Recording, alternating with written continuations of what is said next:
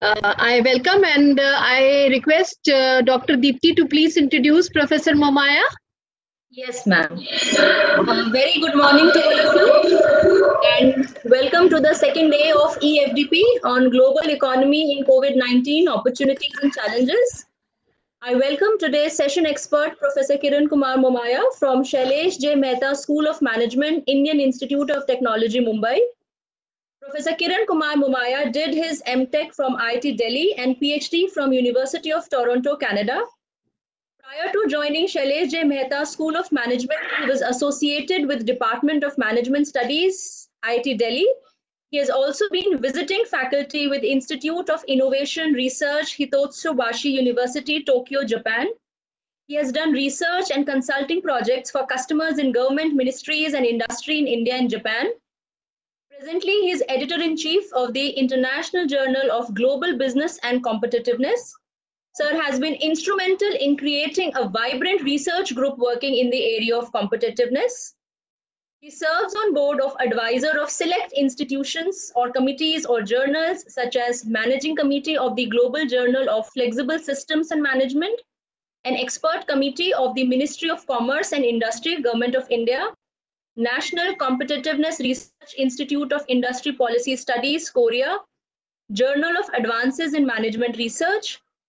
Sir would be discussing the topic Institute Growth and Firm Competitiveness, Exploring Opportunities for Academic Growth. I welcome you, sir. Thank you very much, Dr. Dipti. Am I audible? Is my screen visible to you? Are you able to see my screen? Hello? Am I audible? Yes.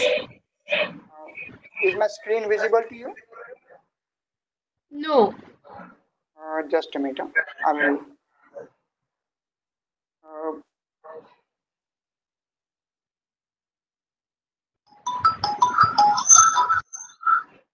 Just a minute. How do I share the screen? Can you? Where is the link to share the screen?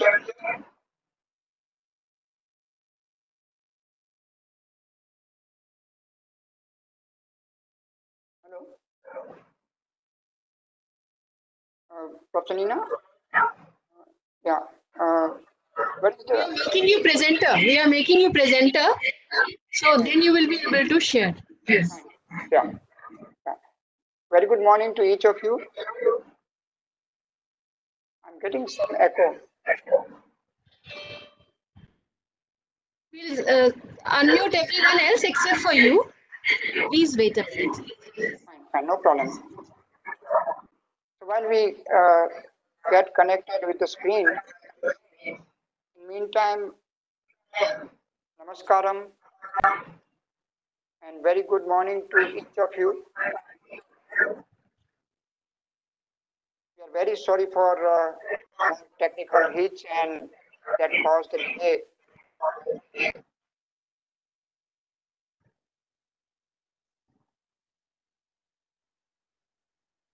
Are you able to see? Professor Momaya, now you are the presenter and you can share your screen or any material. Sure. Let me try sharing the screen. Just a minute.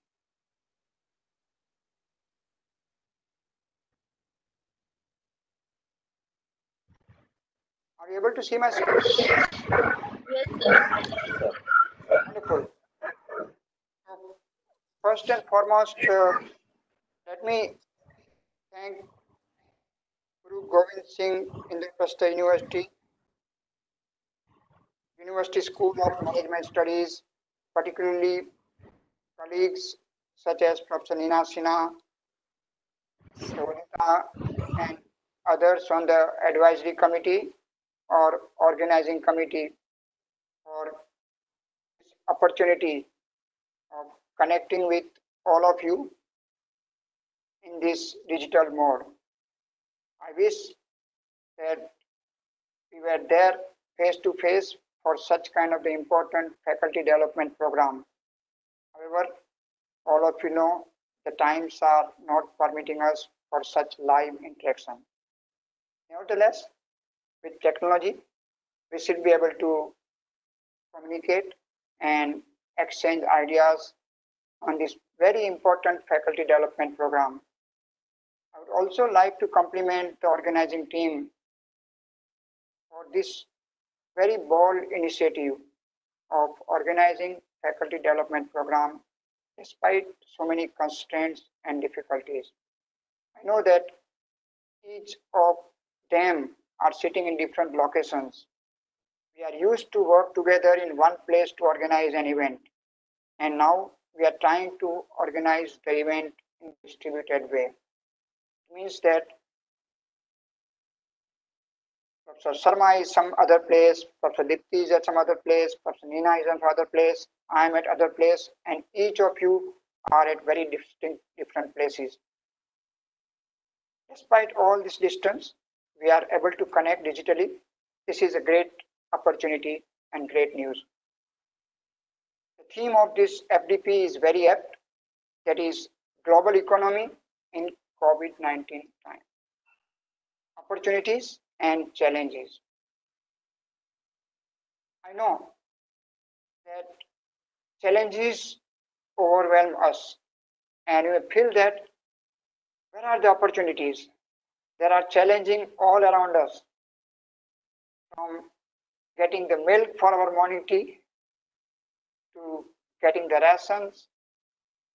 I know how long can be queues at many places, and I myself experienced, despite living in a great island we call Indian Institute of Technology, I have experienced the queues for a small amount item, and sometimes it has taken almost 2 to 3 hours to get small thing.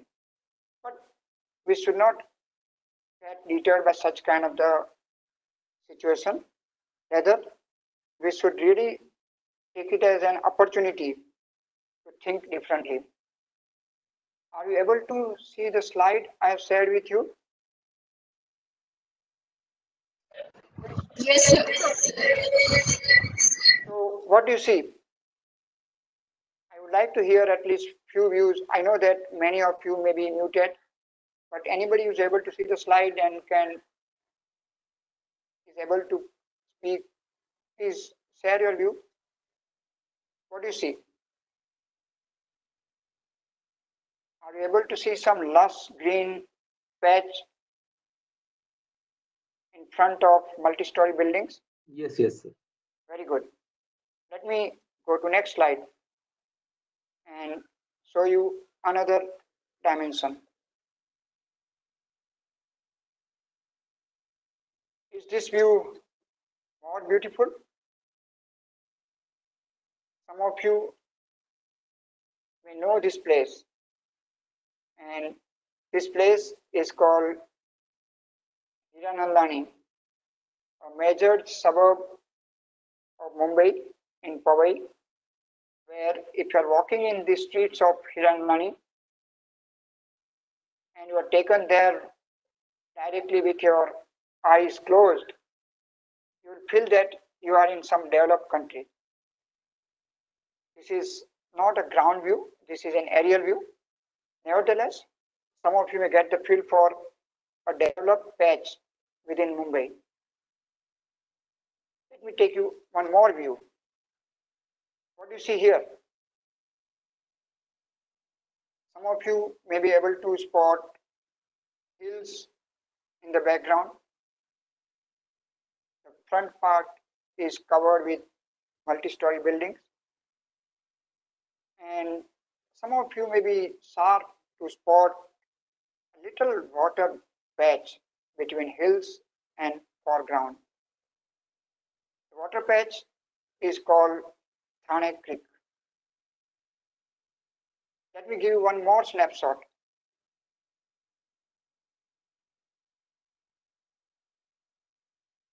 Can anyone guess what this looks like? Or shall I give you a little more sharper view, more closer view? Are you able to see? I just gave you a glimpse of 4 direction views from my lab. I call it open sky lab because I can't go to my building. That building is under lockdown. But I'm very fortunate to be amid this beautiful world. I gave you 4 directions. I gave you north, south, east, and west views. And some of you may say that, sir, it is more beautiful in COVID-19 times. Can it be? I'm sure you must have read the news about beauty of Himalaya visible from some remote states, faraway states. For decades, we were not able to see Himalayas from those places, and now we are able to see. What does it indicate? That whatever challenges, whatever negatives of COVID-19 are there, there are some positives. First and foremost, our cities are much more breathable. The air in our cities have cleaned up. The skies which we can see from our cities have cleaned up. And most of you will know that even roads have been cleaned up. I have never seen a road. I live in IIT Bombay at Powai, and there is a link road which connects 2 major parts of Mumbai. Mumbai is a little different kind of the city, surrounded on 3 sides by the sea. The city has grown in only longitudinal direction. So there are western suburbs based on western railway line, and there are suburbs in the east located on central railway line.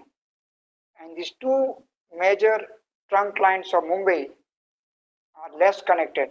One of these connecting lifeline is something called link road. IIT at Powai is on this link road, and this link road remains so busy from early mornings. I've seen it at 2 o'clock, 3 o'clock, 4 o'clock, and I've seen it at the peak hours of traffic jams in the afternoons or early mornings and in the night. And the road always remains so full that even crossing this road can take you several minutes. Very recently, I started testing this crossing the road again, and I find that for 100 or 200 meters, I don't see any vehicle. Unbelievable.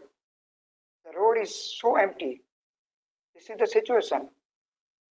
The most congested roads and streets of our cities have also cleaned up. So if I follow social media, I can be afraid, right? Because Maharashtra has maximum number of cases in India, and the cases are still growing. Mumbai is the worst affected city because majority of cases in Maharashtra are happening in Mumbai. But I consider myself to be very, very fortunate that despite living in one of the worst affected city of India, I'm having good time. I may not be able to meet my students, that's certainly very sad. I may not be able to meet my faculty colleagues. I may not be able to go to my office or my lab or my lecture rooms. But nevertheless, I am able to continue to do research. In fact, I'm able to think much, much differently in these trying times. I'm thinking about not only some short-term problems and issues.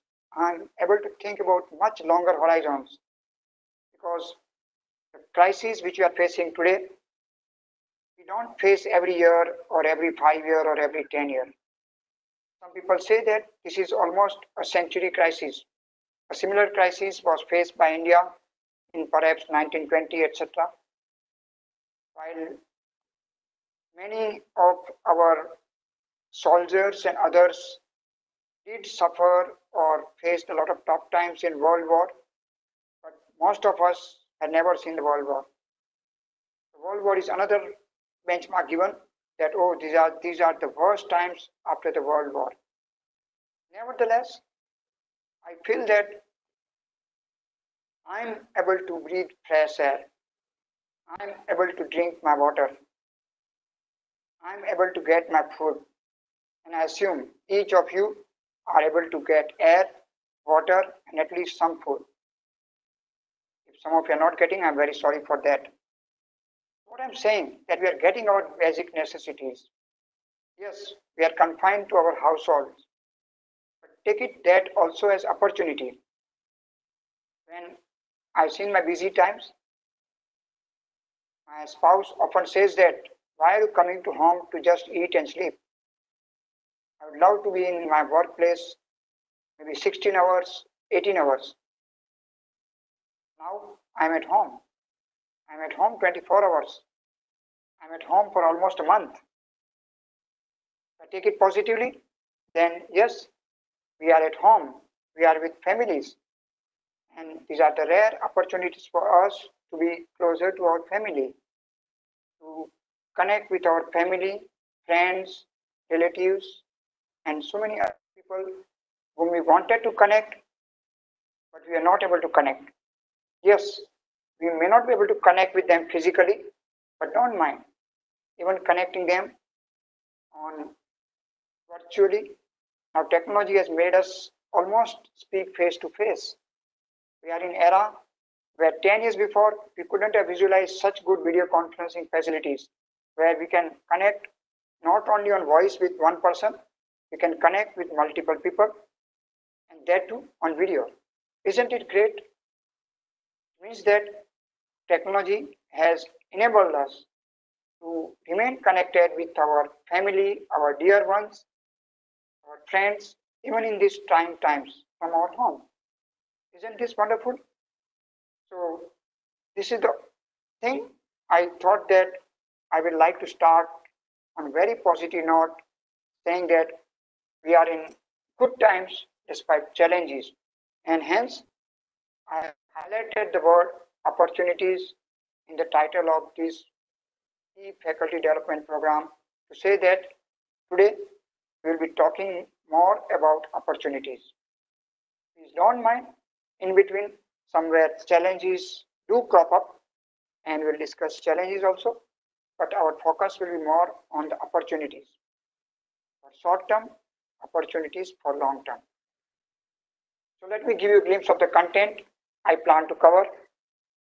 With this warm up, we may have small opportunity of quick brainstorming or some kind of the effort to get to know you better.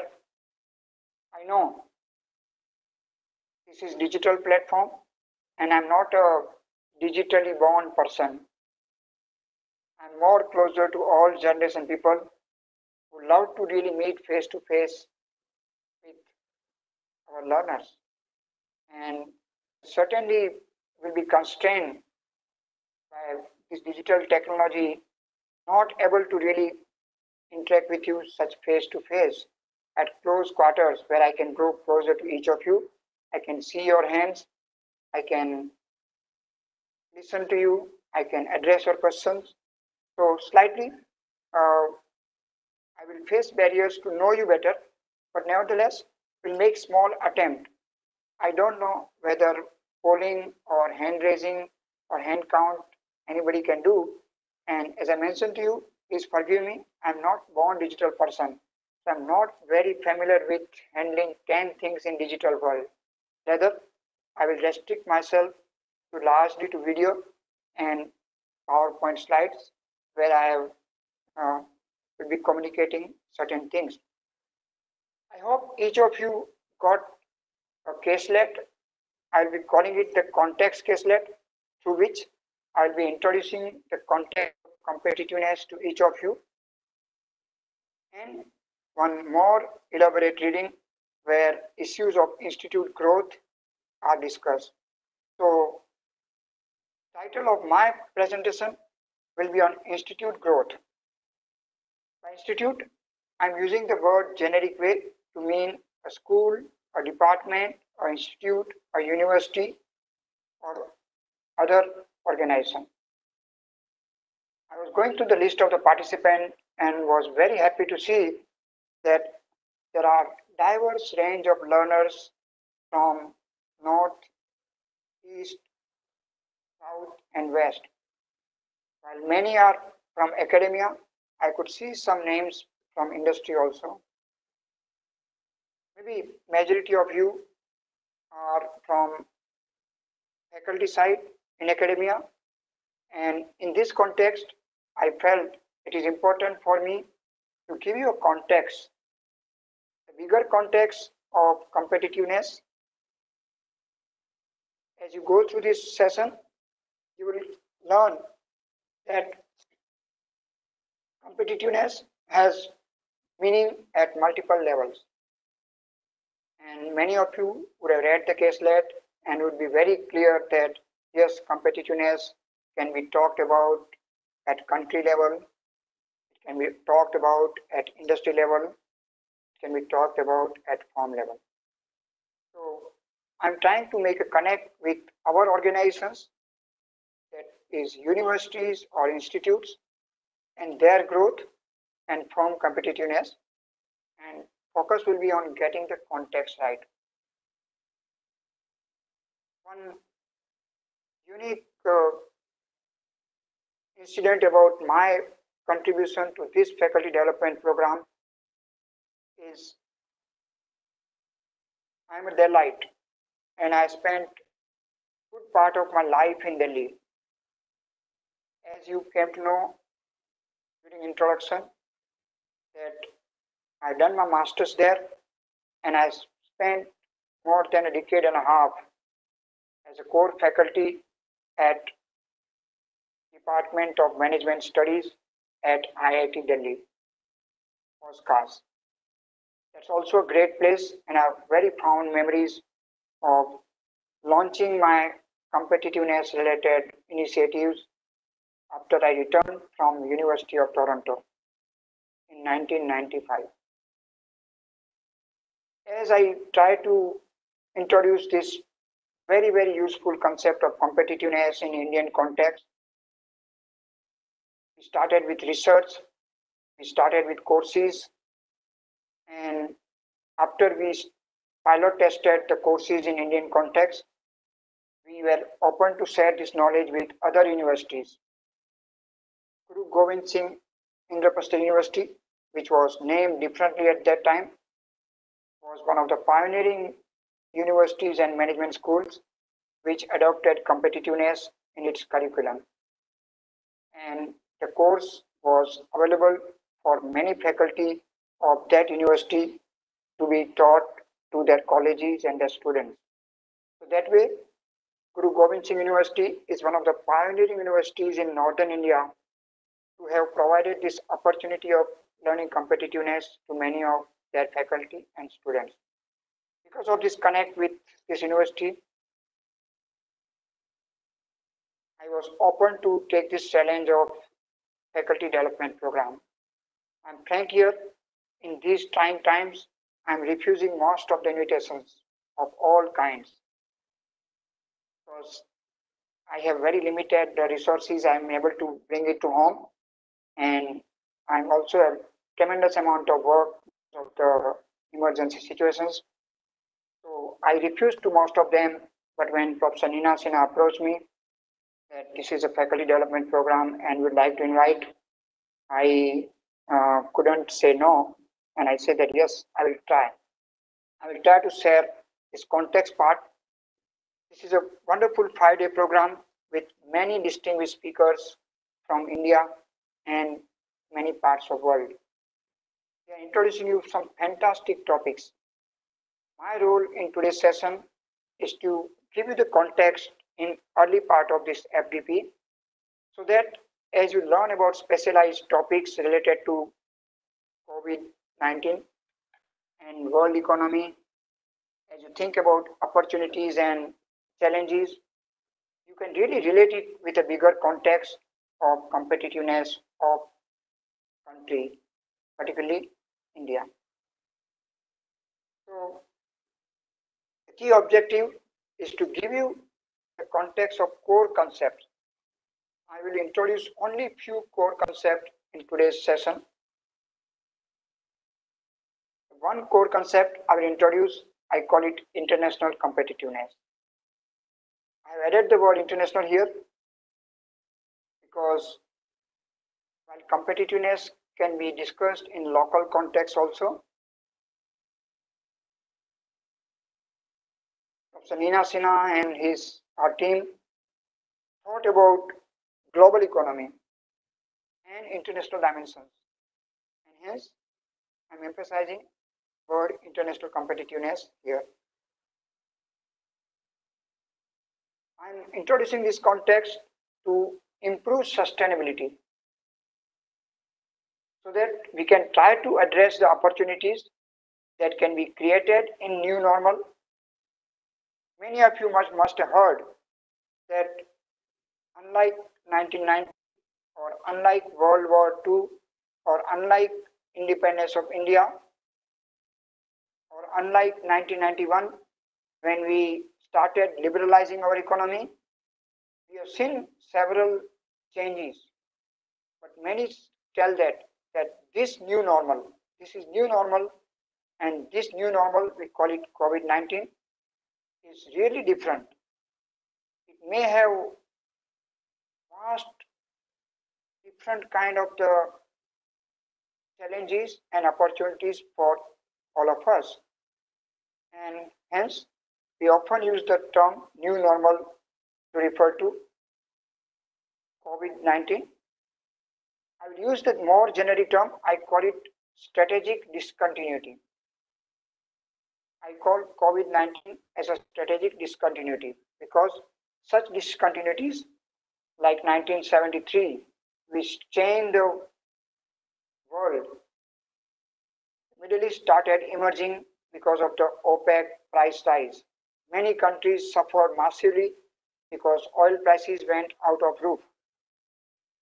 So these kind of events we call as strategic discontinuities, and I call COVID-19 as a strategic discontinuity. We have several sub-objectives which can be listed as, we'll get a glimpse of concept of corporate competitiveness, entrepreneurial mindset. To see the opportunities in the challenges, we need different kind of mindset. I call it entrepreneurial mindset. And such mindset is necessary not only for survival of us, our students, our departments, but also the recovery and rebound in our departments to next levels. Sorry for disturbance. So we'll try to evolve the perspectives based on dialogue, examples, tasks, and we'll also give live case of some initiatives which we are using as an opportunity to return from the COVID-19 much faster, much better. I also have one interesting live case of IIT Bombay's CSR, and we'll use these live cases to evolve takeaways and roadmap for you. I use some acronyms to keep some of you awake. So please feel free to, somebody who is monitoring the hand raise, etc. She or he can always pause me and clarify any acronym which is not clear to you. Our approach to learning in this session will be mixed approach. It will be an interactive approach, although not as much interactive as I wish, but we'll be using different kind of the tools. Most important, we're using the context caselet. Next, we'll spend some time, limited time on the reading about institute growth and industrial competitiveness. I wish that you focus on the PowerPoint slides which will be shared later. So you need not try to write everything, but yes, you should take note of some important points. Also, keep focus on the screen where readings are shared or caselets or reading can be shared, and there can be some brainstorming or spot quizzes. So this is the approach I'll be taking in today's session. Few norms for better e-learning. Some of these norms may be little different because depending on the platform, things may be different. Some short or clarificatory questions on a slide are fine, and mostly these questions will come to me by Professor Neena Sinha or Amit Sharma or Professor Dipti or whoever is actually reading your charts can pause me. Please feel free to pause me in such technical ground. However, we'll postpone the longer Q&A towards the end. Most of you may be muted, but you can try to communicate your key concerns to other people who are monitoring the chat. We are running on borrowed technologies. When I say borrowed technologies, is hardware, software, platforms, video conferencing tools, a lot of things we are using are not technologies developed in India. And some of them can require a lot of bandwidth. We are lucky that we have reasonably good bandwidth in the last 5 years. Any bandwidth can still run short because today we have started consuming data at a massive pace. So to conserve the bandwidth, it's very, very important that video of most of you will be off. But you may use the chart as I mentioned. Now bear with me. Session I enjoy the most are face-to-face sessions in my senior executive programs, where apart from small group face-to-face interactions, LCD projector to project slides or videos, I use multiple boards to immediately seek ideas and take the ideas from the floor onto the whiteboards. Unfortunately, I can't use many such facilities, and hence at time, if my interaction seems like a monologue, please bear with me. I'm very sorry for that. This session platform of WebEx is new to me, and many features are less known. So please bear if I am not able to listen to your chat, etc. very rapidly. There can be a quiz, so utilize your time on the context competitiveness caselet in case of any disturbance in the session. For example, I'm very sorry that we started late, and we started late by a few minutes. I apologize personally for that. I'm very sorry. So in between also, because of whatever reasons, we in Mumbai often proudly tell that how stable the power is. In IIT, it's even more robust. We rarely see power cuts. I don't have any UPS and that kind of the equipment in my house because power cut is a rare occurrence. Nevertheless, I've seen some occasional temporary power cuts in IIT Bombay campus, indicating that since this is a new normal, we should not be surprised by any disturbance which can come. In case if my video or my PowerPoint or my connection goes off for any reason, I urge you that do not get worried. You just open up your caselet, open up your case, and start reading them. We may find some very good insights when you go through these cases. At the same time, you must have pen and paper open. I urge that if you haven't, you may like to have a bottle of water with you so that you can have a sip or don't really feel thirsty. I have a cup of healthy drink. These are the luxuries of working from home, right? You can get plenty of uh, drinks and food items whenever you want because you're working at home. You will never get such variety of food if you're working in office, right? So please feel free to go to your water or cup of tea.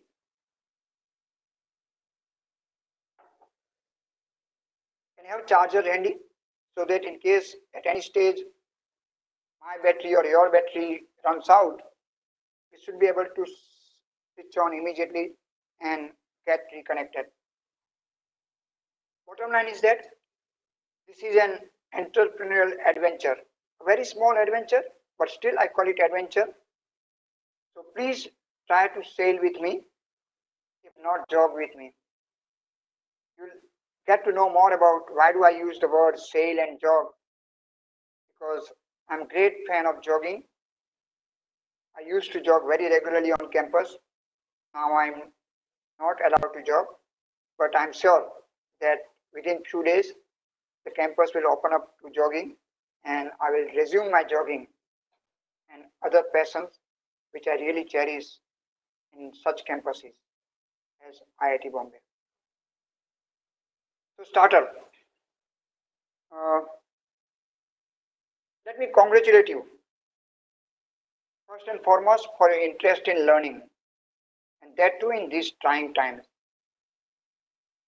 Some of you say, sir, because we are sitting long hours at home, we are really bored. We watch a lot of movies, we play games, maybe even video games. And when we are bored, when such learning opportunities come, we'll certainly grab it. So I was very impressed when Professor Nina asked her the question that how many participants are you likely to expect? And when she mentioned that, oh, more than 700 people have registered, I was very happy. I was very happy because many of us, like faculty, believe that I know everything I need to teach in the classroom. And why should I really go for faculty development program?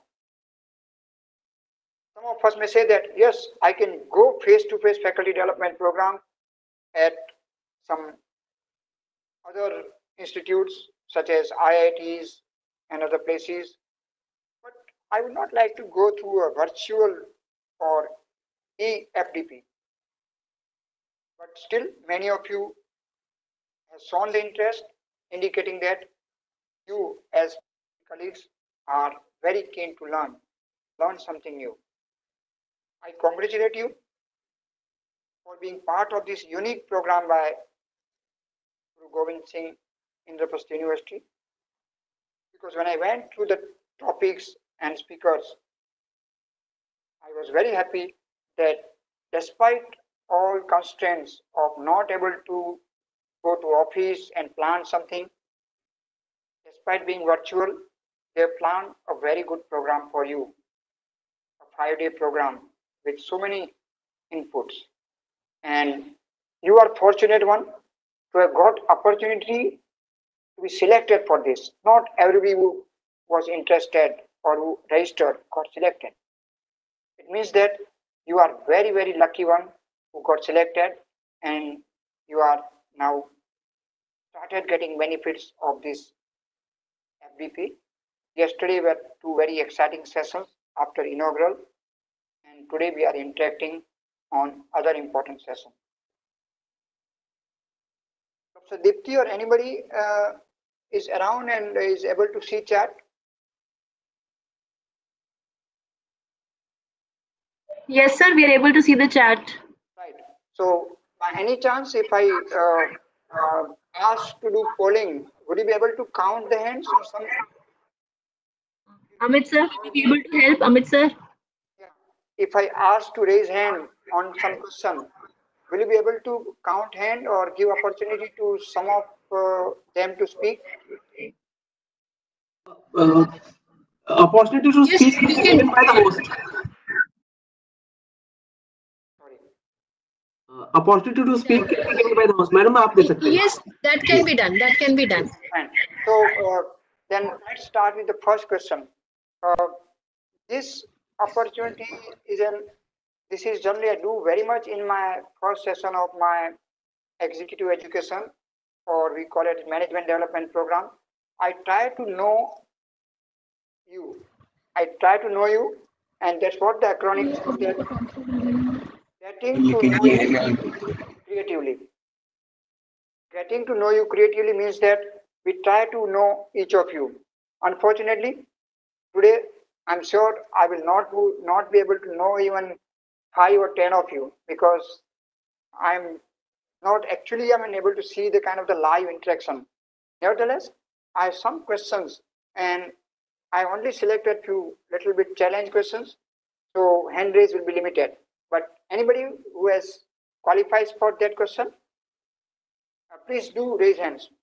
The first question is that how many of you have experience of more than 4 months of working on entrepreneurial venture or startup? Did you hear my question? I repeat. How many of you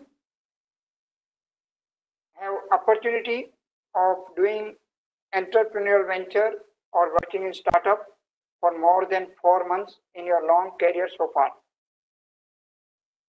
Please raise hands, and Professor Dipti or somebody will count and give me some answers to this question.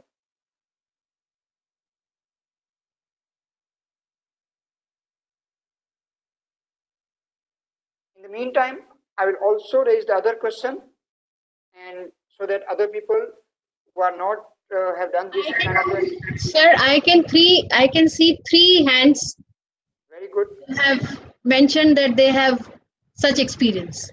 Very good. So at least there are few people.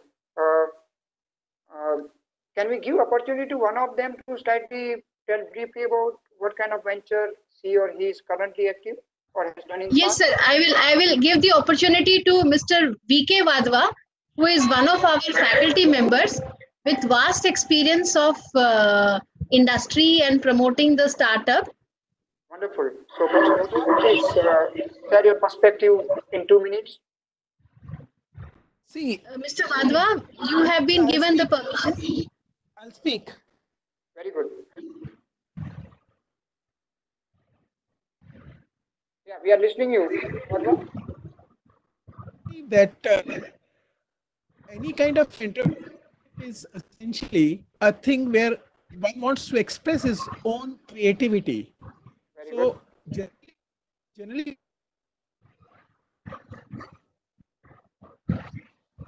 doing for somebody else, because the objective is to work for somebody else. Because when you are a servant, or even if you're a government servant, again you are after all a servant. To be on your own is the best, actually. I have experience. I understand that.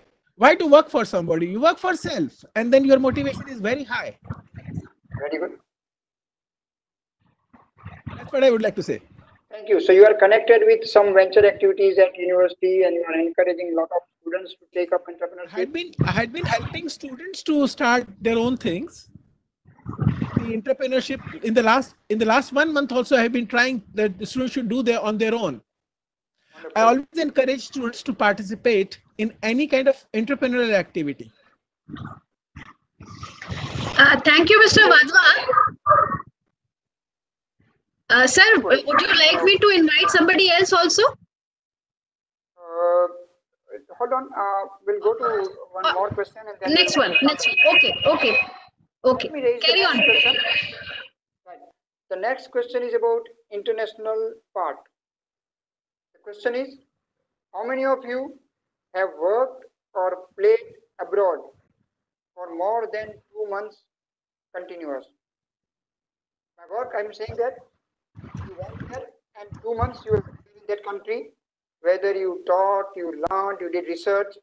I want to see the hand raise and understand that how many people have international exposure of at least 2 months.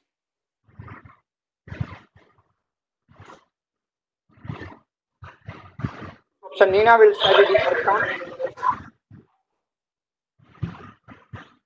I don't see any hand raising, which is very surprising. Oh, There is one. There is one. good. I hope that while all of you not slept, at least I'm awake with my healthy drink. Uh, but Can you please repeat the question? I will repeat. How many of you have worked or lived abroad for more than 2 months? Is the question clear? More than 2 months.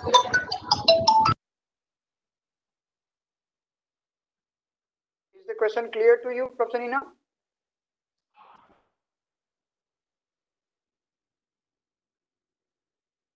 Is there any doubt about the question?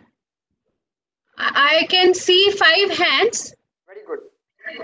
Uh, so it seems that we got more hands in second question, indicating that while entrepreneurship, the numbers were a bit less, but then at least many of you some international exposure.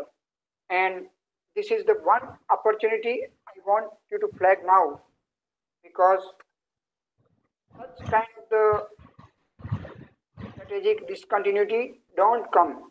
They often come once in lifetime. And since they bring challenges, they also open up opportunity. So I remember that thousands of workers, skilled workers from our country and abroad, not to USA or Germany or Finland. They went to near countries such as Middle East. They may have single skill, a plumber or carpenter or welder or mason. But based on the single skill, they got the opportunity. They went there after strategic discontinuity of 1973, and many of them made a good living there.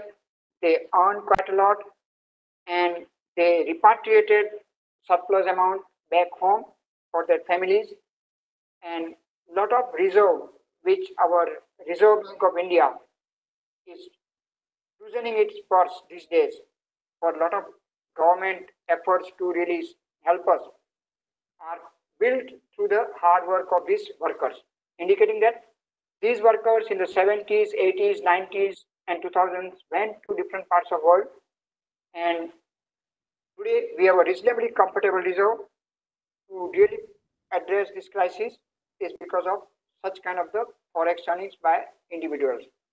So why I'm telling this point, I'm a small person. Professor Deepti introduced me, and maybe uh, some of you might have got the feeling that I have done a lot of things. But I'm saying with you, I'm a small person and a beginner learner with limited knowledge and experience. Just 2.5 decades post my PhD. But I have very interesting, unique experience of quarter century of working with Japan. Not continuously for 2 months, etc. But I've done two major immersions of 1 year period in Japan, and I visited that country for more than dozen times.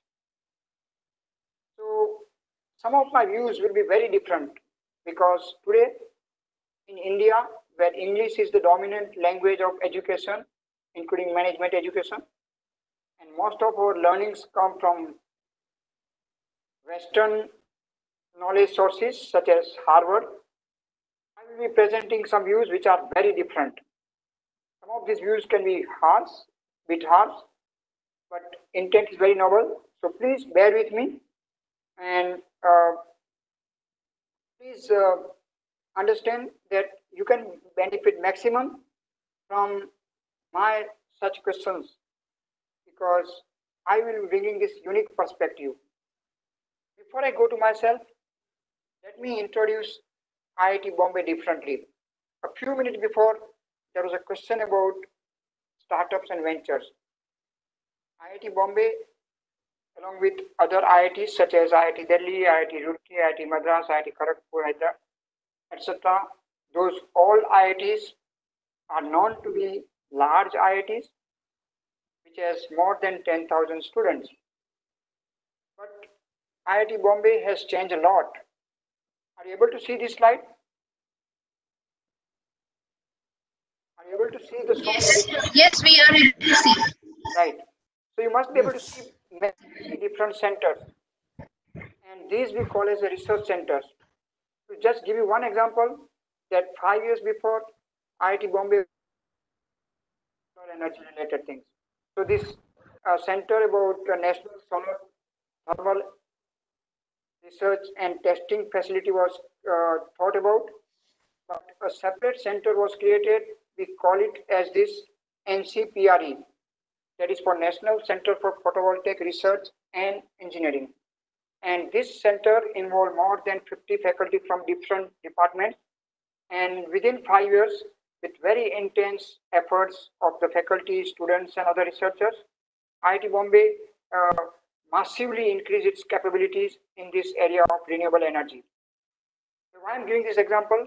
Because IITs has been transforming, changing from a training and teaching or education institutes. IITs are transforming to become research-based educational institutions. And this is just a glimpse of more than 20 centers which are already operational on campus, and many more centers will come up in next 10 years. So whenever you are able to come to IIT Bombay for some kind of the program, I will be happy to give you a live vision of one or two such centers to tell that how IIT Bombay is changing. One very important thing here is something called technology business incubator, and IIT Bombay has one of the India's top technology business incubator where our startups and ventures are nurtured. So such kind of the things will help our institute to really change, with the kind of the crisis which are facing today. Today, out of this more than 100 ventures, I recently heard that around 7 to 8 ventures have already come out with a product or service related to COVID-19 crisis. It means that it will help with either some kind of the diagnostic or certain kind of the other processes, so that IITs can contribute to their share to this COVID crisis. Now, I'm giving you a different picture. This I bring it because it's a kind of the millennial picture. Some of you may not able to understand this language, which is pictographs. This language is Japanese language, but the heading clearly says that this is a Q&A session. Post the plenary presentation, I was invited at the Asian Academy of Management International Conference. This conference is Asian Academy of Management. It rotates among the Asian countries, but in the millennium year, it went to Japan, and I was invited to give a plenary address. And I bring this slide as one of the best slides because I never done such kind of the Q&A, despite doing many keynote and plenary addresses at many conferences. So this slide may help you to ask some sharper questions, where insight from our unique experiments in East Asia over decades can be of some help to you. Some of you may be aware that this crisis started in East Asia, started in China, and ultimately spread slowly to nearby countries such as Korea and other things. And ultimately it has touched most of the countries in the world. But some of you must be carefully watching that what happened in Europe, what happened in North America. Relatively, East Asia escaped the crisis much faster. And it hints at the reasons that there must be some different kind of the knowledge and execution and capabilities in these countries, that South Korea came out from this crisis very less impacted. Taiwan and Hong Kong has done great job. Even Japan, which is a larger democratic country, faced some blues, but is coming out quite well. So these are the insights from East Asia, which I will be building on in today's session, and hence I wish you to really keep this in mind as I express my views. So let me present you one picture about world university rankings. Such rankings such as QS are now becoming well known in India, And look at the picture and look at the condition of India. In QS rankings, we are very happy that we have around 8 universities in top 500, but we still have a university to enter in top 100. Sorry for bit dated information, but nevertheless, these rankings and comparison with 3 other Asian countries will give you the clue. For example, Korea is a much smaller country, but Korea had 18 institutions and 4 in top 100. Japan had 5 in top 100. Of course, USA has larger numbers, but we all know that US universities are known, and we know the educational strength of US for a long time, but we are not that much aware about educational strengths of countries in the East Asia. So, do you see opportunity for Indian universities? Why I brought this slide? Because I want to tell you that there is enormous opportunity for India. These numbers, 8 can easily go to 16 or 24 or even 32 in next few years. Similarly, this 0 can become 1 or 2 or 3. ARW is academic ranking of world universities. This is little tougher ranking because you can see that while we had 8 in QS, we have only 1 in ARW. So it is tough game, but nevertheless, India can climb in this game also, where South Korea has 12 universities and Japan has 17 universities in ARWU. You can see that China has surged ahead of both all the 3 Asian countries, and soon there will not be any match for China in such kind of the rankings. So I hope that you got the feel for a major opportunity, that this crisis like COVID-19 crisis will come and go. Maybe we lose 1 year or 2 years or 5 years of time depending on how resilient our institution is. For example, IIT Bombay would be one of the worst affected IITs because lockdown in Mumbai will continue for much longer than many other cities. It means that IIT Bombay will certainly suffer in restarting and rebooting its academic to perfect levels of pre-COVID crisis. Nevertheless, we believe that we will try because the opportunity for us is so huge.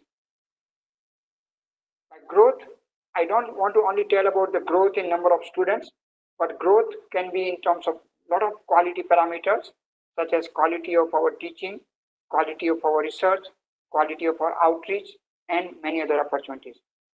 So, did you got the feel for opportunity which is staring at us in terms of academic world? Any question or comment here? So I'm looking at the watch, and I'm sorry that we have gone a bit slow. No, there is no question so far. If there will be a question, I will interrupt. Fine. Thank you, ma'am. Appreciate it. So then let's go to case lab. First case lab is the context case lab. Are you able to see my screen? I have opened up the case lab. Not yet. I can see the patch. Sorry. I will. I think I'll have to reset it on the tool. Give me a minute. Just a minute.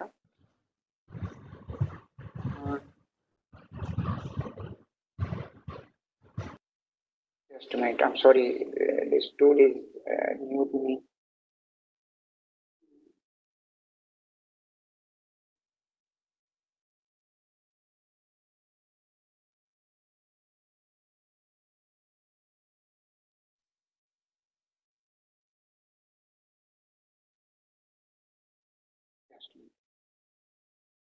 Where is the WebEx control? Can you? I think you're trying to share the full screen. Right. No, that's the control of the WebEx. WebEx console. Just a minute. Now I get it. Yeah. Just a minute. Share my screen. Okay. Just a minute. I think yes. Okay. Are you able I to can see see. my, are you able to see the case lab? Yes, we can see it. Very good. So, thank you for patience. I'm sorry for technical glitch. I request each of you to open up this PDF file. There are two PDF files shared with you. Other PDF file is about, Sir, there is a question. right. Would you like to answer it right away, or should we wait for the session to conclude? As I mentioned that if it is a technical question on a slide, I would like to take immediately. Yeah. Can you Okay. read the question? Yes, the question is what measures can be taken for us to be into the QS and other ranking? So that's very good question, and I will try to take it up towards end. But quick answer is that there are a lot of measures which government like MHRD and then other governments are taking. Our own universities are well aware about this ranking because this ranking will decide that a lot of things like student via track and other things.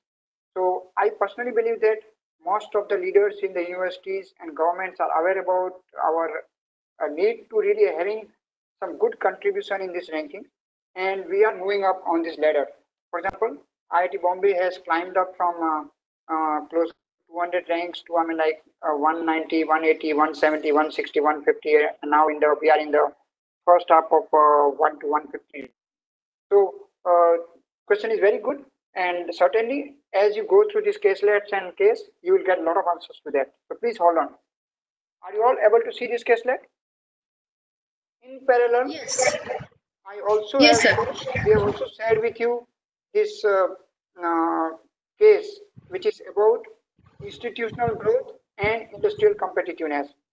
So this is the actual case of IITs, focusing on select institutions such as IITs. So these two are the major readings for today's session. I request you to keep both of them open and focus on whichever one we are discussing at given point of time.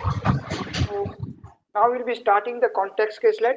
Whenever I tell the word context caselet, I'm referring to this particular context caselet. Please open it. Please slide through the whole caselet so that you get familiar with the tables and figures and be ready to answer any question which I will pose to you. Clear?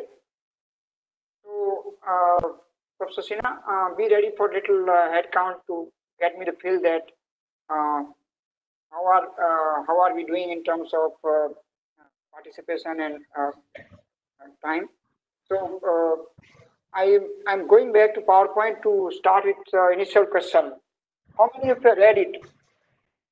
And in case I ask some questions. Right now, slide share is not on. Okay. I'm sorry. So maybe, Right, I will have to switch the application. No problem. I will this switching doesn't happen as smoothly as PowerPoint, but I'll go back. Are you able to see PowerPoint now? yes. Are you able to see the slide? Context caselet, institute growth and firm competitiveness. We are only seeing one. That is how many. How many could you read? Right. Good. So while I assume that you have PDF about this caselet, which is in PDF, is open in your other tab, but I will be guiding you through this particular PowerPoint slide. So please bear with me this jugglery. Generally, I switch over between the PowerPoint and PDF very smoothly in my LCD, but then it will not be so smooth here. So I'm sure many of you read it, and some of you must have read it thoroughly. And I'll be asking you some simple questions. Let's take one or two quick views about what is this caselet about. Professor Sinha, you can give opportunity to some hand raise. Let them speak.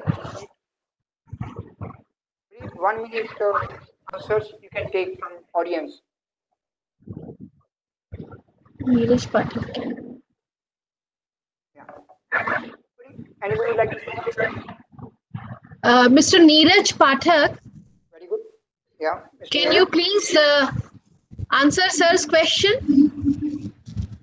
what is your view? What do you see in this case?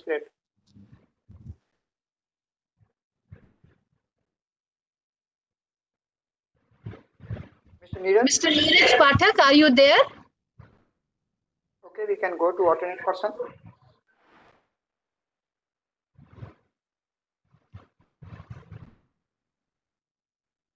Hello. Yeah. Are you Yes, there? please go ahead. Actually, I could see this. There is written how many of you could read and share views. It means how many are attentive to these slides or the view which or the context which a speaker wanted to share with Very uh, good. the Yeah. audience.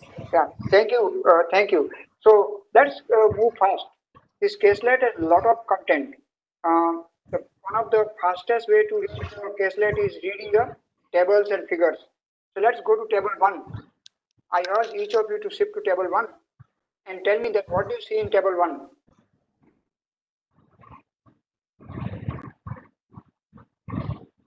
To see some country competitiveness ranking. So, okay, let me explain by going to PDF. So please go to table one on your slides, and in table one you see the country competitiveness rankings of India with select countries. Are you able to see that? Able to see the country competitiveness rankings? Yes, they are mentioning that they are able to see that. Right. So you see that there are select countries. The country competitiveness rank as per national competitiveness research is given, and you can see that India's ranking there. Of course, other countries' ranking is also there. You can see that USA is top rank for a long time. But let's focus our discussion on ranks for India. I want to hear one or two views about what do you feel about India's rank in country competitiveness. Very bold views. Professor Momaya, we are again seeing the blank screen. Oh, sorry. Patch is coming up. Just sorry, ma'am. Just 1 minute. Are you able to see Adobe? Yes, now we can see table one. Very good. So let's focus on table one. Because of slightly paucity of time, I will rush through, but let me interpret the table for you. What you see here is that the India's country competitiveness rank, which was in the 40s in the 2003-2005 time, we jumped to 2033 and we jumped to 22 by 2018. Between 2005 and 2009, there was massive jump of almost 19 ranks.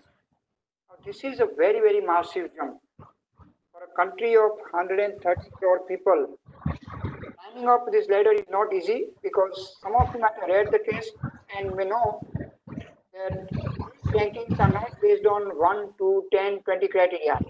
These rankings are based on more than 200 criteria. So since these rankings are based on more than 200 criteria, it is not easy for a country to improve on 200 criteria so easily, or even 50 of them. So this ranking is based on Professor Porter's diamond framework of competitiveness. And when a country of size of the India, which is 130 crore people, can climb 19 ranks in just a span of 5 years, it is a massive jump. In fact, I'm very proud about that jump done by India. Now let's look at table 2. Are you able to see table 2? Again, select countries are there, and this table, the caption is trends in players from select countries in business Olympics. This year was Olympic year, and I love Olympics because Olympics gives us opportunity to understand that which countries are ahead in sports. But when we talk about economy, we are talking about business Olympics because in global economy, not countries, but companies compete. This is a picture of the companies. What are these numbers? For example, in 2005, India's number is 8. Have you heard about something called Global 500? So this Global 500 is the world's top 500 companies. It's published by a US magazine. It's published every year, and I eagerly wait to look at this magazine whenever it's published, because I immediately get the feel for number of companies contributed by India in this Global 500. So this 8, 6, 7, 8, how is the trend? Is the trend very stable, or we are down, or we are improving? Look at the other picture. It's highlighted in bold, China. So in 2005, China was just 8 companies ahead of us. By 2017, China is more than 100 companies ahead of us. So through these tables, there is a lot of text in the caselet, but through these tables, I am presenting to you a very contrasting picture. I call countries such as India of 130 crore people climbing up in country competitiveness ranks. I call it elephants dancing, because that country competitiveness rank is based on 200 criteria, and India is a kind of the elephant-sized country, but still India is climbing up that. In this, there is only single criteria. This ranking Global 500 is based on single criteria. It means that a company such as Tata Motors, if it improves its sales to enter the ranking, let's say that Tata Motors was 20 billion company. To enter the Global 500, you need 30 billion. Tata Motors did a major acquisition in Europe. Now it is more than 40 billion company. Tata Motors enters the list. It means that just on single criteria, if a company improves, it can enter the list. So similarly, there was acquisition by Tata Steel. There can be acquisition by TCS. There can be acquisition by Mahindras, Birlas, Ambanis, and so many other large industrial companies in India. It means that if these companies improve on single criteria, that is sales revenue, we call it top line, then they can enter the list. Despite such an opportunity to improve on single criteria, only 8 companies are remaining them, and most of these companies are actually public sector enterprises. It means a huge opportunity for Indian companies to enter this. So I am now using an analogy, and I want you to listen very carefully. This analogy, I call it as elephant dancing and rabbit sleeping. I repeat, I call it elephant dancing and rabbit sleeping, because to me, this company with a chairman and CEO and mission and vision are small entities. The biggest one of them may not have even 5 lakh people as compared to 130 crore for India. These companies have very strong business motivation, but despite that, if they are not climbing up on the ladder of competitiveness as well as an elephant, I'm using this quote, and I want you to write down and remember it, think it over a long time, that elephants can dance, elephant is dancing, and in COVID era, we are seeing the same thing. On good news, India has started missions such as Bharat Mission, where India is trying to bring back the Indians in distress from the different parts of the world. Perhaps this is one of the world's largest evacuation program ever done. Neither USA, nor Russia, nor Germany, nor UK, nor France, nor Italy, nor Japan, nor China has evacuated such large number of people from the different corners of the world. And just this one day Bharat mission has just started. And every day we are seeing hundreds and thousands of people returning back to India. So we are able to really rescue. What I want to say that again in COVID era times, elephant is dancing. But opportunity is not only for elephant, opportunity is also for rabbits, and these rabbits can dance. So in one slide, I show you universities. I gave you a picture of universities where you could see that there are only 0 universities in top 100, or there are only 8 or 10 universities in top 500. It means that the situation for universities is also similar to companies. You could have 20 universities, you could have 30 universities, you could have 40 or 50 universities in that list, but we don't have. So I don't call it as a challenge, but I call it as opportunity. Don't say that we can't. If we think differently in such trying times, we can climb. The rest part of this caselet has a lot of ideas about what can be the role. First of all, it's saying that why this opportunity and why this opportunity now, because such millennium opportunities don't come every year or every decade. These opportunities come every 20, 30, 40 years. And hence, we should really think differently despite all difficulties, challenges, crises. We certainly firefight on those crises. If I don't have food in the table, I will try to go and stand in the queues and get the food. But after I got the food, again I should start thinking differently. That how can we really think long term about this opportunity? Technology innovation can play a very important role. At IITs, we have programs on management of technology and innovation. We call it by acronym MOT. And such kind of the innovation mindset, the mindset of the startups, which Professor Wadhwa highlighted, need to be inculcated in our students. Because in new era, we may not be able to create so many jobs for each of them.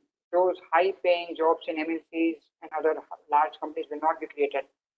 But students who are able to think creatively, are able to think innovatively, will create opportunities for themselves and for their friends. So I also listed some emerging opportunities in COVID-19 times. I let you people read. Last but not the least, there are questions given there. Some are basic questions and some are challenge questions. So in your peaceful time, I urge you to read the start from the basic questions first and then challenge practical tasks. If you go through, you will think a lot of opportunities. Last but not the least, in this caselet, there are working definitions given of the key terms, and there is a table where there is a quick benchmarking of two companies. This is very fundamental skill in competitiveness courses. We call it benchmarking. Benchmarking, here we have named the companies as Puri and Boni. These are the real companies, but we have to hide the names because of our consent with the company. And you can see 10 years picture how this company is doing in terms of the top line, net sales, or bottom line, such as profit or R&D expenditure and all these things. And then if you go detail, there is a near comparison. So, for example, R&D expenditure in terms of total expenditure and percentage, how the Puri and Boni doing are given here. So if you go through such details, you can immediately find out that, oh, Puri is consistently spending, whereas Boni is not so consistent in spend. So you don't only spend when crisis hit you or when you have some big profit in a year. You have to spend consistently if you want to innovate. And if you want to innovate on technological fronts, on product fronts, new products, then you have to do it very consistently. So this is the very nutshell, the message from this caselet. I would move a bit faster because I'm very sorry that we are moving a bit slow and we will run out of time. So I will go back to PowerPoint. Sir, that is not a problem. But still, You can continue. how much extra time can we continue? How much time would you like to have? Just a minute. I know that I'm standing between all of you lunch and you are at home. You cannot say that your family members will be waiting for a lunch. So maybe I will take some 10 minutes, 10 minutes extra at least. You are welcome, sir. Okay, I'm going back to PowerPoint and I will go through very fast from these slides.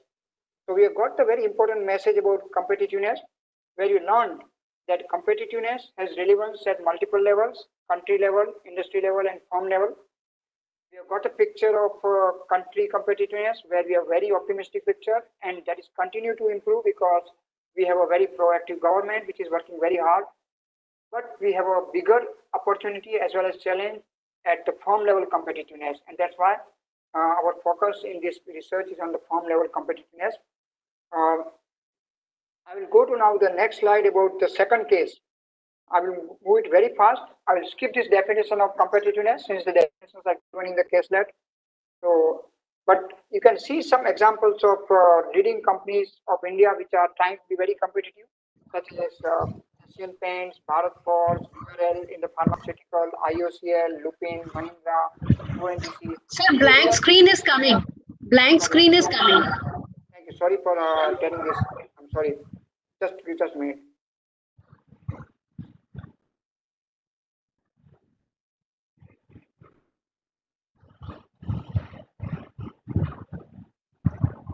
Are you able to see PowerPoint? Yes, now we can see. Is it full screen now? Yes. Very good. Sorry for missing that out. So there are examples of companies. These are just examples. The examples are from the Indian companies, and other examples are from the international companies. I'll be sharing this slide with you, so no need to worry about noting these points. Let's go to the next quick point about the second reading, which is about institute growth and competitiveness. Time is less. I will not go through each question, but to give you a nutshell, I'm telling that that particular reading is giving a picture of connect between institute growth. By institute growth, I mean that institute can grow quantitative wise. For example, IIT Bombay had less than 5,000 students 10 years before. Today, we have more than 10,000 students. It means that we have certainly grown by quantity. We also want to grow by quality. So the question is that how the growth of our institute can be measured? Then we have given the view about what is competitiveness and why competitiveness in that thing. And then we have connected it with the second bubble. So if you go to figure 1 in that caselet, I'm not switching because we are losing a lot of time in the switchovers. There is a figure which connects the institute growth with industrial competitiveness. The message we are trying to tell is that while institutes are growing, let's say by 50% or 20% or 30% in terms of number of students, but if our companies are not growing, as you could see that our companies are stagnated at 8, 6, 7. We should have been growing 10% at least every year, but we are not able to grow 10%, even in that contribution, right? It means that somewhere our companies are stagnating, our industrial competitiveness is suffering. So if our institutes grow and if our firm competitiveness and our institutional competitiveness doesn't grow, then there is a disconnect. And many of you in academia very well know about this disconnect, that we are nurturing the talent. Somehow this talent tries to enter these companies, but still competitiveness of the companies is not growing that fast. So these opportunities provide us a window of opportunity. When within 1 or 2 years, some companies enter global 500 or global 2000. How they may be able to enter this? Because they snatch on the opportunity. For example, company which is able to make ventilators, or company which finds out the vaccine for COVID-19, or company which has a therapy for COVID-19. If that company will grow drastically because that company has found an opportunity of solution to our major problem, right? So I want such kind of the connect happen. One of the major point in that particular case is a technique we call as a problem structuring. Whenever problems come, we should understand the problem. For example, we face financial problems in these days. We face major problem of health. For example, some of us can not be very healthy, and we cannot even do anything in this time. We cannot go to hospital. It means that we are facing a lot of problems, but these are personal problems. I am referring to problems of institutes will face massive problems post-COVID era. Those institutes which are not able to reboot themselves or not able to return to normal operations may lose, if not lose, they may not be able to attract more students in coming years, because students will perceive that this institute is not able to start the e-learning. This institute is not able to provide them the option of alternative way of. So for example, we may face some major loss of a number of students in our institute, or we may have even loss of some of the staff members, and all these kind of the problems will come. So technique of problem, which is a 4-step process, starting from the problem statement, unwanted symptoms or goals blocked, root cause analysis, and finally ambiguities. These 4 steps are demonstrated by actually a live example of IITs in that case. So I urge you to read that case and understand. And that's a classic case which we widely use in many courses. And I'm sure that you will learn the technique of problem structuring if you go through the appendix of that particular reading. So let me now go through some very important message and takeaways from today's session, and then road ahead for us. So I will not read this slide, but this slide we have highlighted the contributions of our team. Our team, I mean the group on competitiveness. I highlighted the setting up of lab. The lab we call as the Strategy and Competitiveness Lab at IIT Delhi's Department of Management Studies. And this lab became the hub of our research there. At peak, we had around 7 to 8 research scholars and 5 to 6 other staff members working in this lab. So through such kind of the labs, we are trying to create the momentum about competitiveness research and knowledge creation in this country. During this lab, through this lab, we have created tremendous amount of knowledge. For example, we graduated more than 8 PhDs in competitiveness or related areas. And because of that lab, the NCR region is still leading. I'm very proud that NCR region is still leading in competitiveness research in India as compared to Bangalore or Hyderabad or Chennai or Bombay or Kolkata or other cities. Because NCR region has many experts. Some of these PhDs we graduated, now faculty members or leaders in the corporate world, and they are leading their companies towards better competitiveness or their institutions. Now we are mentoring highly energetic youth and building institutional strength at IIT Bombay, which is the next destination where I was invited to initiate the competitiveness mission. So we have courses initiated. We have now multiple courses being tested. We have research initiated. We are doing the management development programs. And because of this, ours is one of the most conscientious and contributing research group on competitiveness in India. The kind of the contributions we have made in research term is very, very significant, and we are continuing on this mission. In terms of the academic opportunities for your academic growth, there will be traditional opportunities. For example, many of you are attempting e-classes. You may face some major challenges there in learning, and some of you may drop these e-classes if again we back to normal classes in next year. But I urge that don't drop the classes. Learn the lessons from whatever experiment and fine tune your experiment so that you can, whenever we face such similar classes again, we should be able to have a smoother switch over to e-classes. Hybrid e-classes for emergencies, but balancing with face-to-face interactions is going to be better approach. So there are platforms such as Swayam platform, NPTEL platform. These platforms have plenty of good courses. So whenever you feel that you are not able to reach out to your students, some of you may like to select such good courses in the such platforms and let your students learn on their own.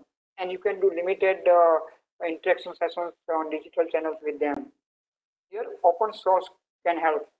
So while we are interacting on a platform we call as WebEx, but these platforms are very costly platforms. Not all institutions will be able to afford it. And even if you get the permission for 1 year, next year you may not get the permission to subscribe it because this platform cost will continue to increase. So I urge you to look for open source platform so that your cost can be contained. We need to build a lot of skills in terms of not only like doing this kind of the monologue, but having a lot of digital content. I'm sorry that today I couldn't show you videos or cartoons or many other kind of animations, but we will have to develop this kind of the more interactive content where management of technology can play a role. We'll have to use technology for that, but we need not use very costly and imported technologies. If we use indigenous technologies, open source technologies, then our cost of this technology platform for our digital learning can be minimized. Else, we can get locked into a costly inputs that we cannot sustain. A lot of indigenous approaches are being developed, and I will give you one example, live example of indigenous approach, which we are done in India, and it is really helping us a lot. So let me highlight some takeaways and go ahead. I will let you read. Take it as a signal from Mother Earth that whatever human beings we are doing is not very sustainable, and hence we need to think very differently. Institute building is a very challenging task, and not all of us will get opportunity to really start it from top down. So we can start at bottom up, we can start at our group level, department level, and as we learn, we can try to really diffuse it among many other departments. Growth and competitiveness are highly linked and exciting areas. Uh, uh, Not that because we are working on these areas, but we are trying very hard. And I personally have learned that explicit focus on competitiveness can help. For example, because we started the competitiveness, some of our students have got 2x to 5x opportunities in their career. They really climbed to very, very senior positions at vice president level because they got the gist of the competitiveness to one or two courses we offered them. There are many, many myths about competitiveness. For example, competitiveness is not competition. It is much, much more than competition. Competition is all around. In post-COVID era, in international market, there will be very stiff competition from many countries. Even in traditional areas such as textile and handlooms and all these things, you find that while India's supply chains are broken, the supply chains from Korea or Vietnam or China are already running, and they will eat up our market share. Uh, Technological innovation and commercialization is very important for differentiation, but it is a must, and it is much, much bigger than cost competitiveness. So the bottom line message I'm giving you that we are live. We are in the learning institutions, and this life has to be much, much more than COVID-19. So don't get distracted by COVID-19 crisis. Think long term, and you define competitiveness and growth very carefully for your group, your institution, your management school or department. If you wish to measure relevant things to aid in strategic decisions. Encourage team fitness if your team needs to climb heights, and I'll give you some examples of that. I started the IIT Bombay Biathlon, and one of the main objectives of such biathlon is to have fit and healthy students who can have higher immunity so that they can fight such kind of the COVID-19 pandemics much more easily. Um, Takeaways for us as researchers and teachers. Again, I let you read. I will highlight one or 2 points. Minimize the adverse impact of extremes. This digital lock-ins, our dependence on digital tools such as WhatsApp and Google can sometimes really make us vulnerable to digital distress on our shoulders, on our eyes, on our hands, and other parts of the body. So I urge you that learn to digital detox and some time to detoxicate from your digital load. And it reminds me of one very important quote. I written it in Marathi here. Tuj आहे तुझा शिल्पकार or Bhagya Nirmata. It means that we are the role models for our students. We are the shapers of our students' character, and students learn much more from our behaviors and misbehaviors than our preaching. We have a very big responsibility in these times when students are learning from us. We should be role models. We should try to do better things. So I'm sure that this COVID crisis has taught us a lot about discipline. Many of Indians, I never seen Indians so disciplined way doing things. So let's try to be disciplined followers. If we are not able to try to be role models in some aspects, for example, lean challenger with the X by 3. What do I mean by this? As I mentioned that I'm a small person, but I'm one of the lean person, and as you saw that I take the challenges in toughest contexts such as Japan. And we are trying to take these challenges with now 1/3 of the resources which we used to do when I was in Canada. So what I'm saying that the difficult times teach us to do things with less, and if we learn to do with less, we can still take the toughest challenges and achieve our goals. These are the slides about road ahead I will share with you. I feel that this is the live example of the journal which we launched on competitiveness from India, and we were trying to take it international. When we are taking it international in this year, the headwinds have come, and these are against us.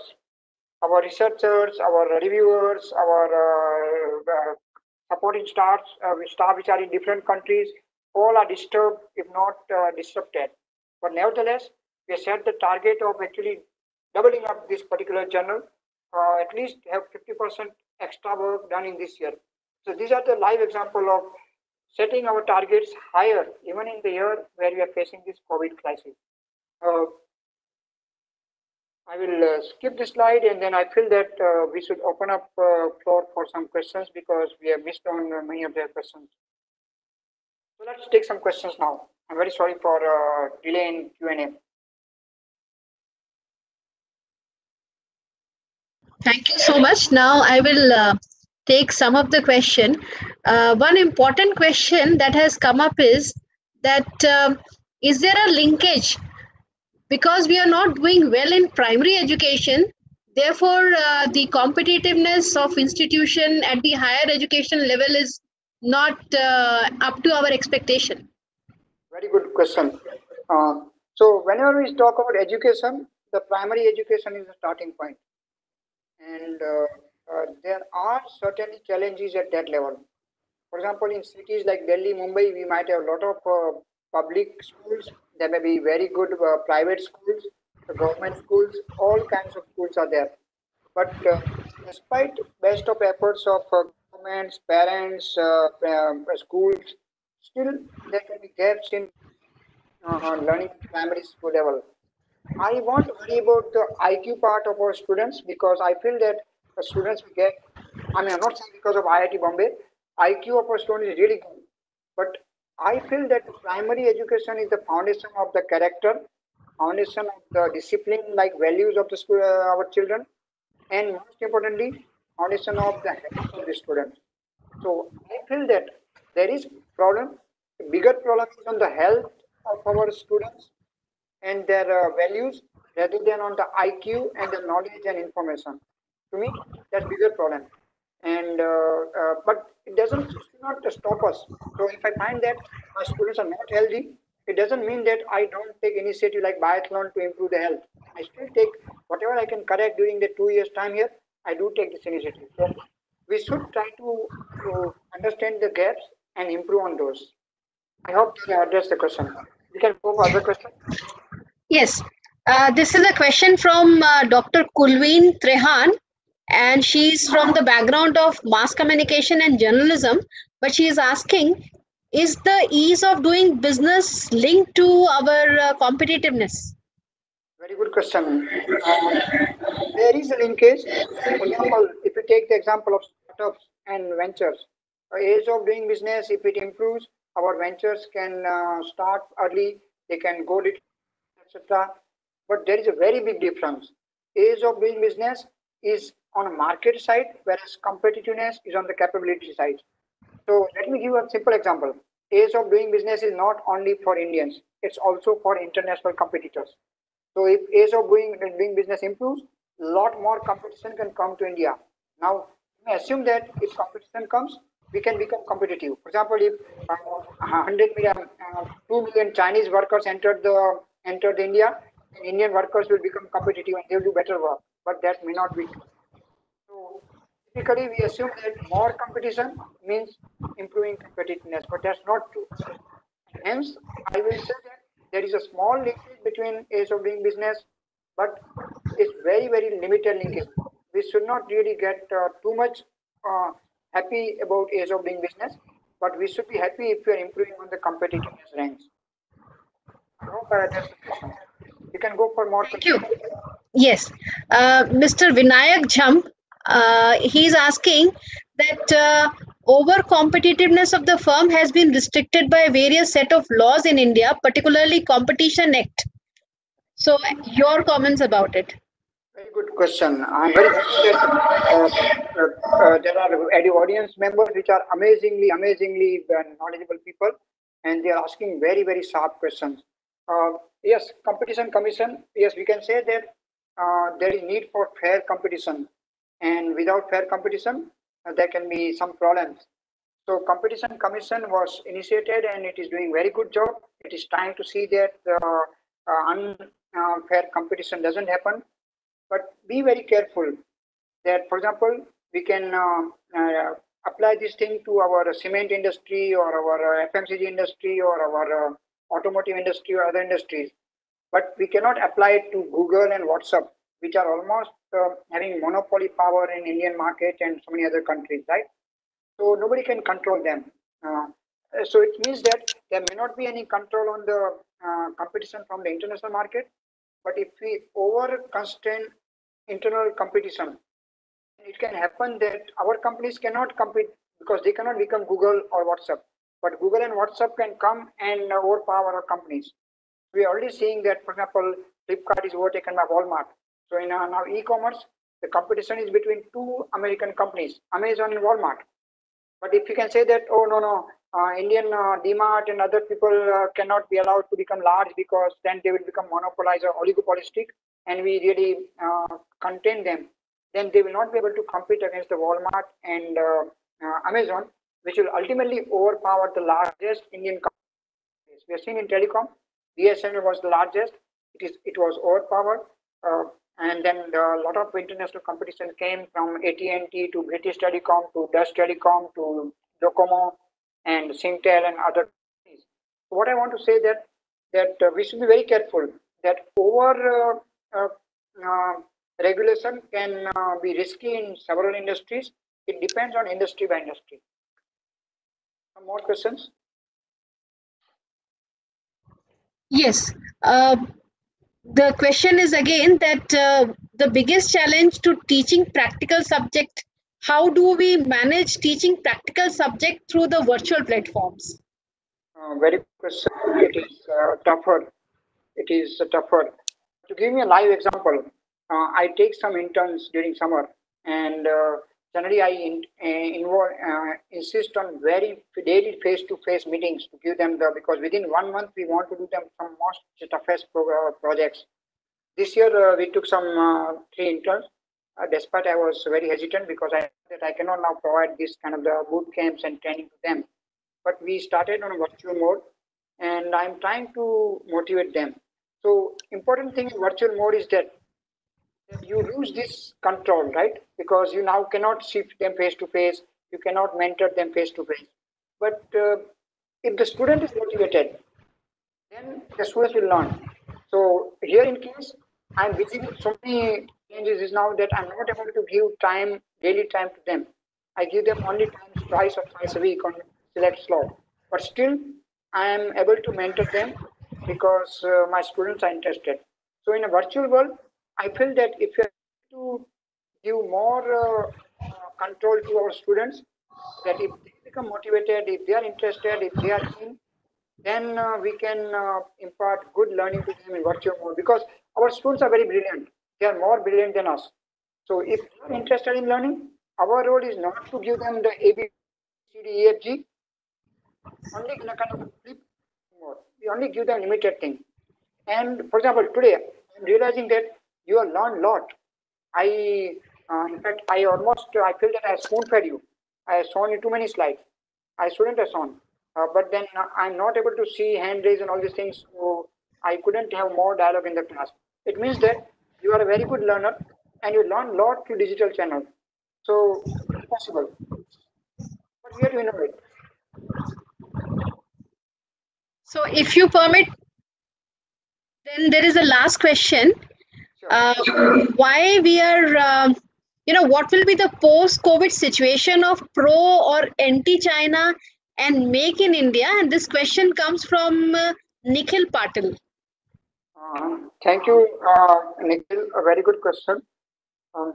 I know that China is becoming a very major target for anything, whether it happens in USA or India or any part of the world. And partly China is responsible also because China has created the trade deficits with so many countries. It has dumped so many products on so many countries that we should feel that what should we do.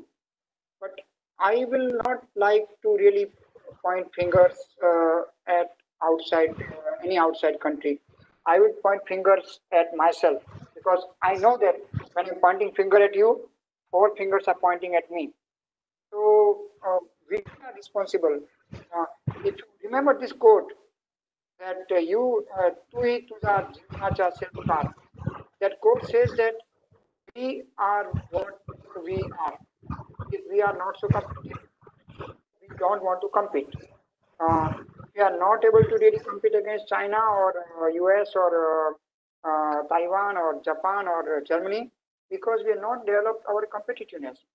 So I strongly believe in this point that rather than worrying too much about China or US or any other country, we should worry about ourselves, our own immunity, our family immunity in this time of crisis. Then whenever you feel that you are now safe and you have spare time to help someone else, then help our students. Like I'm trying to help scholars, my interns, in virtual mode. Really get the confidence, get the strength that yes, they will survive, they will stand up. We all have fallen. There's no doubt about that. We all have fallen. But we should really stand up again. We should start jogging. And at some day, we should be able to run also. And if we run faster than China, surely we will not have any fear about China. So my approach is very different. And I feel that this is the approach which Korea, Taiwan, Japan, and many other countries who face the Chinese threats have done it. And I feel that if India can also do it. Sorry for a very long answer. Thank you very much. I now request Dr. Deepti to please conclude the session. Sure, ma'am. On behalf of University School of Management Studies, I want to thank you, sir, for taking out time and be with us for this eFDP. It was a great learning experience, and I'm sure all the participants will appreciate your unique way of describing opportunities that India has. In fact, you've given all of us food for thought to bring competitiveness, research, and knowledge creation in India. I thank you once again, sir. Thank you very much, each of you. I'm very sorry for some strong views. Forgive me for this critical views. And I'll be sharing the slide with you. And I urge that you please build on this thing. Again, very sorry for late start and again, I'm sorry for eating up your Not at all, time sir. and lunch. Not at all, sir. It was at our end. Problems were at our end. Thank you so much. Thank you so much. All the best.